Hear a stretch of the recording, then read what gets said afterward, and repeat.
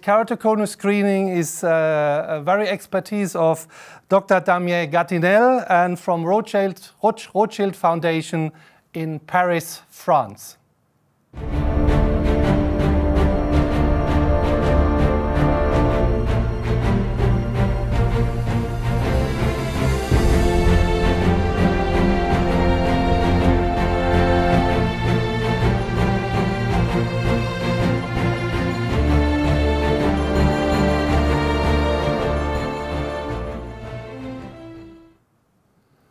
Bonjour Damien, bonjour à France, à Paris.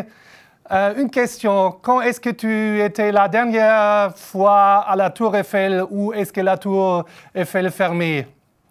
When have you been the last time for our non-French speaking audience? When have you been the last time on the Eiffel Tower?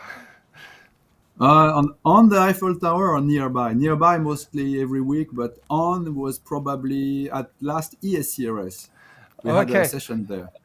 Okay, really? Did you? So maybe it's a good idea for the next Congress we might enter the Eiffel Tower, but we won't get as high. Of course, you can book the whole thing if you want.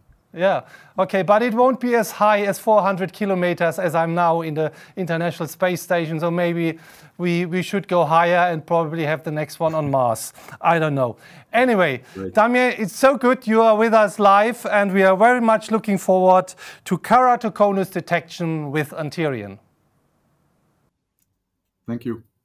So I hope my remote works, and please don't hesitate to send the slides. First, I would like to thank you for inviting me to this very nice symposia, this academy. And as you said, the detection with an instrument of early forms of keratoconus is a daily consideration for refractive surgeons and anterior segment specialists in general. I would like to thank my co-author Alain Saad and acknowledge I'm a consultant for Heidelberg. So, as I said, the reason why people want to detect keratoconus early is because it's something which, if you don't do it, expose you to the risk of post-LASIK or even PRK ectasia. And it is very important that you have a confidence in your diagnosis to exclude the patients that are at risk. And it's a complex domain because of many reasons I will briefly allude to. First, you could have a very kind of selective approach, like when you are not sure of a mushroom. If it's not combustible, you can discard it. But if you are doing this in all patients that you see, you may not have a very successful practice. And again, it's at the airport, you want to really screen people and have a sensitive approach, which is maybe have the gate ringing for nothing instead of leaving patient going through. But there is also a need to identify the false positive that you may see in your practice.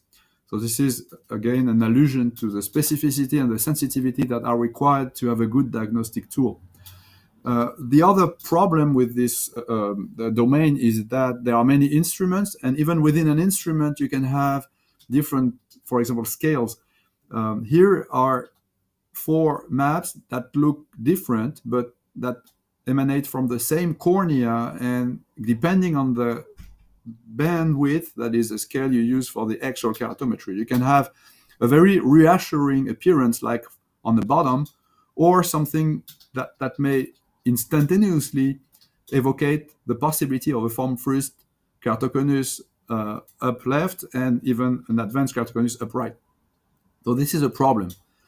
The other problem is there is no admitted definitive threshold, and there may not even be one, to distinguish between a normal cornea and an abnormal cornea. And that's another problem. And we have to find the best threshold that is the most sensitive and still maybe the reasonably good specific criteria to screen patients.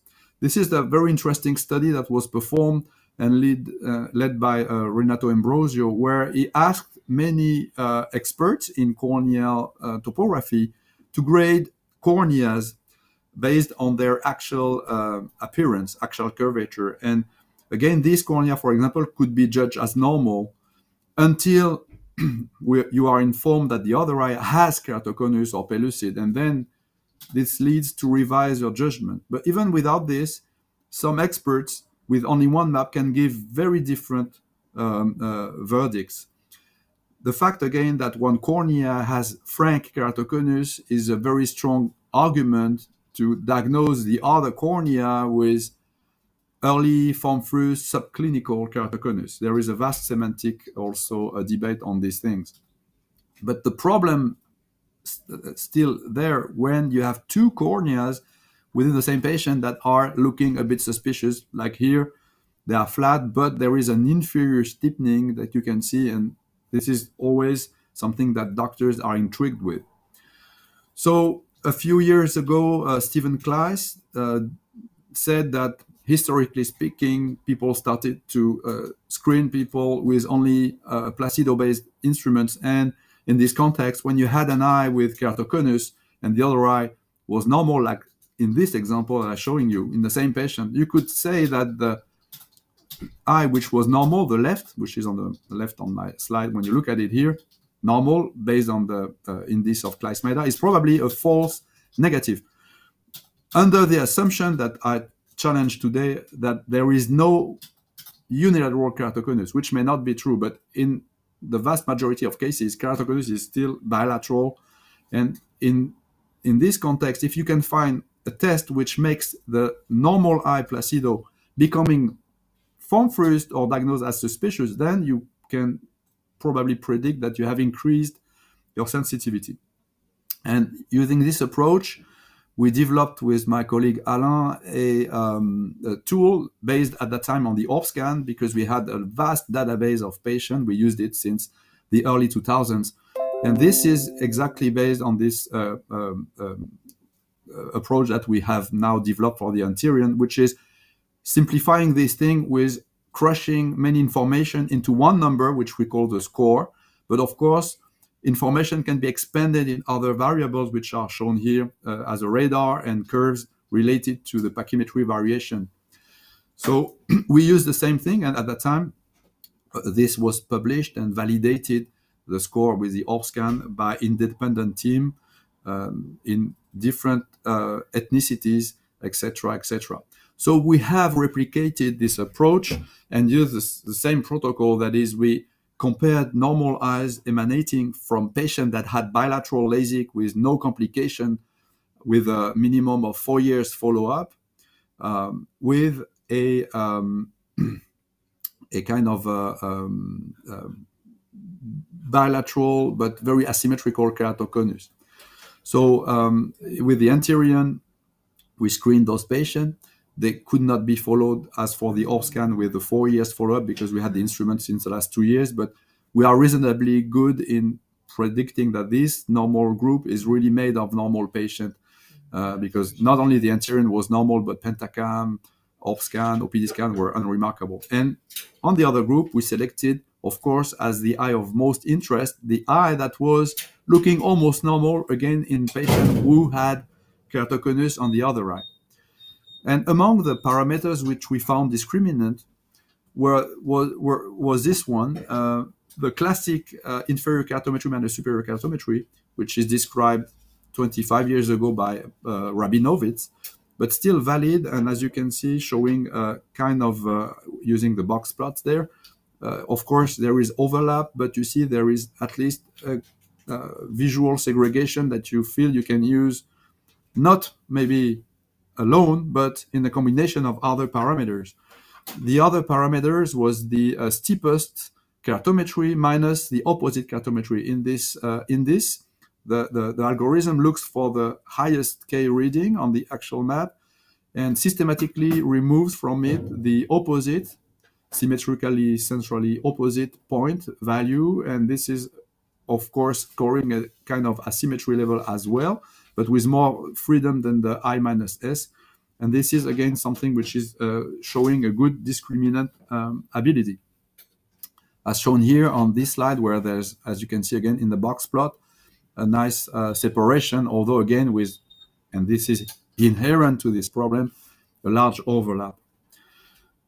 Not to forget, of course, because the ANTERION provides you with posterior surface and thickness maps. So we found also that the gradient of thinning toward the center, or you can say the opposite, the gradient of thickening toward the periphery was also abnormal in some eyes, and we used this in the score. So all the variables I showed you are just a few which are used to calculate the score. And we need a score which is based on more complex statistics because, as I showed you, those parameters may be statistically different, but clinically there's a large overlap. So you need to combine them to have a better discrimination.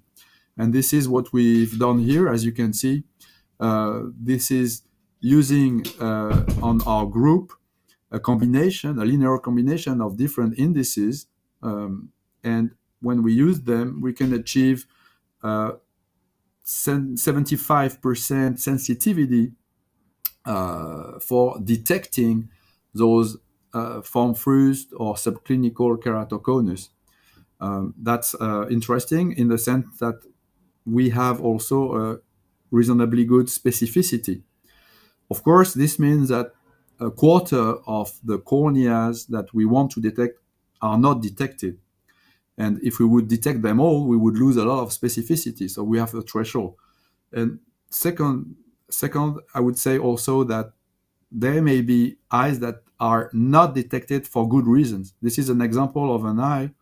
For those who do not believe that keratoconus can be unilateral, we believe that this is a case of unilateral keratoconus. As you can see here, the eye was exactly the same over the last 15 years, negative for all ORB-scan and pentacam indices, and that patient had unilateral keratoconus because he rubbed only one eye, and he was very keen on not rubbing the other eye because this eye was ensuring him to be spectacle-free. But the right eye he would rub, and when we told him to stop rubbing 15 years ago, he stopped, and the keratoconus was stable on the right eye. So again, this is probably a true unilateral, and this is a good reason why this is not detected. And if you want more cases like that, I invite you to visit this website, defeatkeratoconus.com. So with all this made, we also tested on an external group or algorithm to detect the true keratoconus.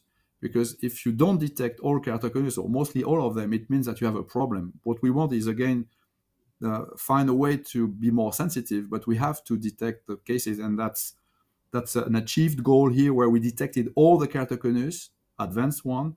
Only one normal eye was diagnosed, or we had one false positive, but we had no false negative, which is reassuring on the quality of the algorithm.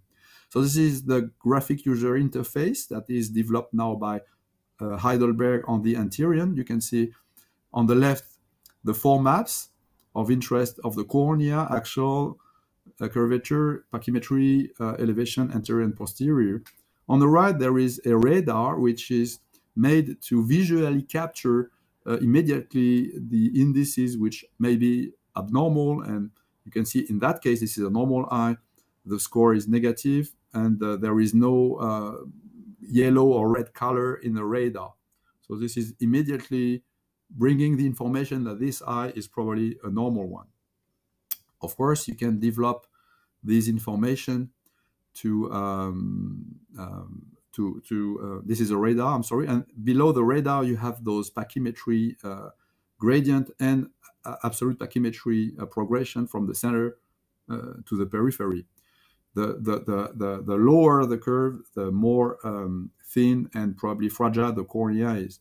This is the magnification of the radar. You can see the 6 indices that were selected: thinnest point, posterior elevation, 3 mm irregularity, Kmax, the value I alluded earlier, Kmax minus the opposite keratometry, and the inferior minus superior keratometry. These were among the indices that were using to build the score, but they comprise not all the indices, and there are others we don't show here.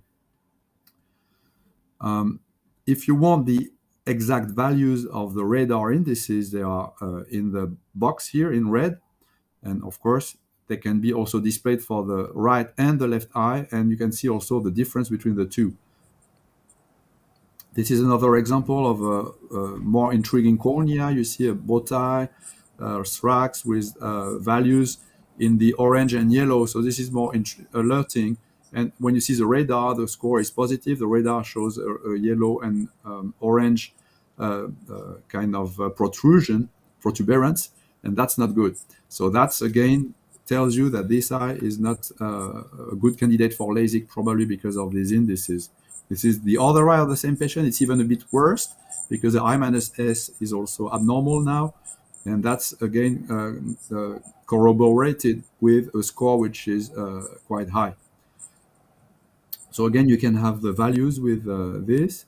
And these are other examples. This is a thin cornea with a radar showing some abnormalities, but the score is still negative.